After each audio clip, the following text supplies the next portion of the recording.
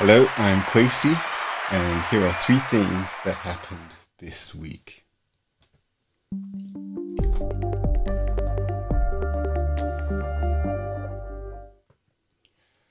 So, there are three real things that I want to talk to you about that happened this week. The first one being the key issues facing landlords.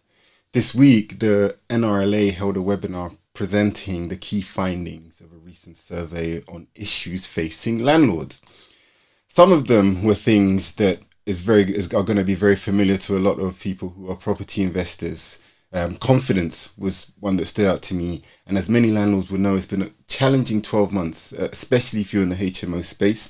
And while actually landlord confidence has grown across the country in the last 3 months, landlords in London remain the least confident, partly because of tenant demand. And we've seen that since the first lockdown, city workers in particular have been moving out of urban centres into more rural areas.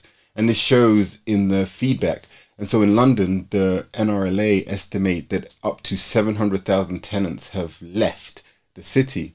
The survey backed this up with landlords in London being the most negative, and actually net demand had fallen by roughly 32%. On the other hand, landlords in more rural areas like the southwest of England have seen tenant demand actually increase by almost 41%. The survey also showed that less than 10% of landlords have issued Section 21 notices. This probably defies popular belief from the public that this is some kind of no-fault eviction that landlords use regularly. And the NRLA webinar took place before the government announced the rent reform bill, which is the second point that happened this week. So this week, the government announced the rent reform bill. The bill will do a few things, including abolishing Section 21 that I mentioned earlier.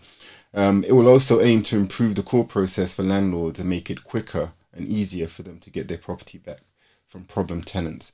Whether this happens or not remains to be seen, so for now at least, watch this space.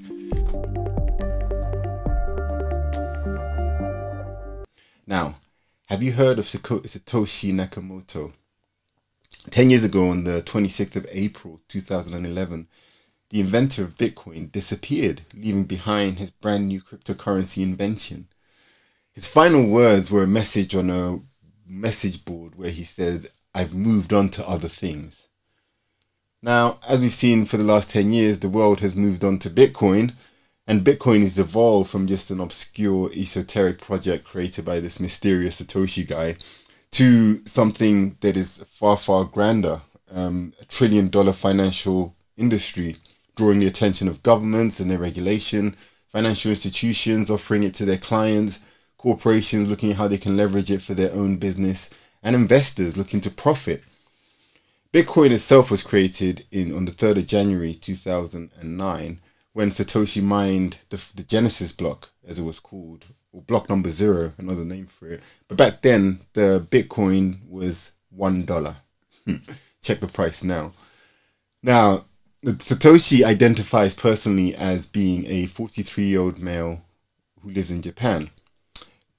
Although the clues that you find online don't really back this up. So he uses words like color with an OU and optimize with an S, not a Z, which point to him being more of a Commonwealth origin. So, I don't know, Australia, New Zealand, the continent of Africa, or other parts of Asia. But the trading frenzy around crypto has reached fever pitch in 2021.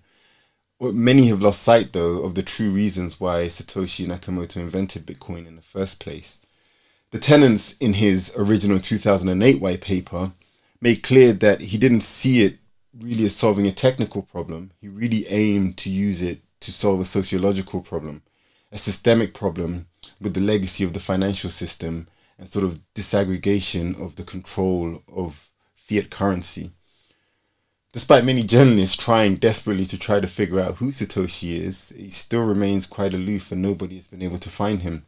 What's interesting, though, is that his stash of 1 million Bitcoin, that's the volume of Bitcoin, hasn't moved. It's projected that that volume of Bitcoin right now is worth about $55 billion. Yeah. It also means that if or when Bitcoin reaches $182,000 a Bitcoin, Satoshi will become the richest person on the planet with a net worth of around 182 billion. Yeah. So all I'm saying is that Satoshi, if you're around, and I mean, if you don't need these Bitcoin, if you don't want them, if they're meaningless to you, look, just come on over and let's have a conversation. Anyway, I'll leave you with my final thought of the week, actually, and this is a quote that I read from Arnold Schwarzenegger, of all people, and he said, "Money doesn't make you happy. I have 50 million and I'm just as happy as when I had 48 million.